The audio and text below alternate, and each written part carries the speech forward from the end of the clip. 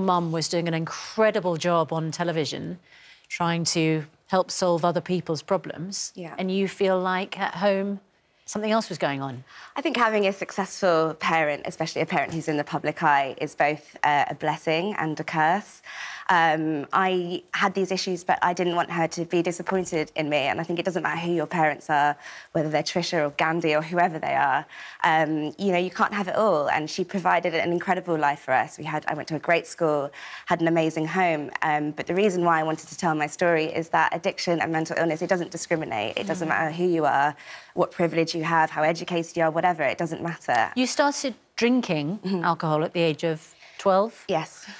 And then you started taking drugs? Yes, yeah, it was a gradual progression. And how would you describe your teenage years and the impact that had on your life? Yeah, I think my teenage years were wild, to say the least. But actually very lonely. We lived in the middle of the countryside. I felt quite isolated, and I think that boredom contributed to the drug and alcohol use.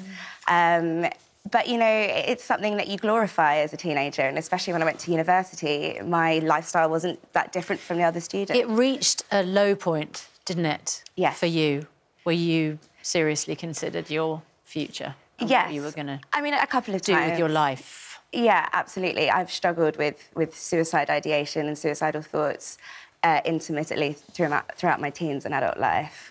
How much do you blame yourself, and how much do you blame your mum? I don't think anyone's to blame. It's something that can happen to anyone. As I said, my mum gave us an incredible life. I do wish she was around more. I do wish, you know... But you've got a sibling who didn't have any of these problems. That's why I'm asking whether you think, you know, maybe you just got in with the wrong crowd, that it was unfortunate that way. I mean, you know, you can blame your mum. I'm going to ask you in a moment how much... I made those decisions. I was the one who decided I want to drink. I was the one who made those decisions. I don't think anyone can be blamed for that. You think if your mum had been around more, that she might have picked up on that and stopped it? In the very perceptive way, she was dealing with everybody else's problems. Maybe, but again, it's not something that kids will openly sort of talk to their parents about. And one of the reasons why I'm here is to say, if you're going through these issues, you don't need to be ashamed. You do deserve help. Life can get better. OK, Trisha, it must be very weird for you to listen to this from your own daughter, given how many times you'll have listened to people talking about their lives and you've been trying to facilitate and help them. What do you make of what Billie's been saying? It's not new to me. I've always had another life outside of my outside of the work I've done, and although no parent can know the whole story, you know, Billie and I we've been through quite a lot. I've been through other things. She's been through her stuff. We've dealt with a lot of things that weren't dealt with. As Billie said, I was the provider. I was, you know, bringing home the bacon, but I was also doing all the shopping, the cooking, everything else, the dog walking. And, yeah, I mean, hindsight is a beautiful thing, but, you know, I was brought up with a mother who worked, two parents who worked non-stop. You know, you've got to pay a mortgage, and I was the mortgage payer.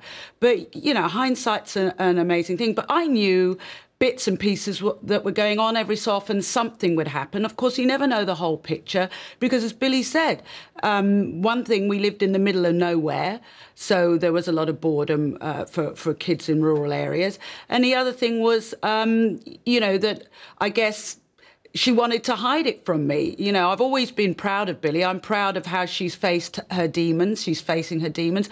I am completely in awe of how she's reached out for help, because it took me until I was 30-something, until, you know, I was much older than her when I reached out for help. Let me ask you quickly, this comes down to parental duty of care, and in all the papers today it's professional duty of care because of the Jeremy Kyle tragedy that we've all been reading about. The show's been pulled. You've been on a show where you've had to deal with members of the public talking about this kind of thing. What do you make of what's happened here?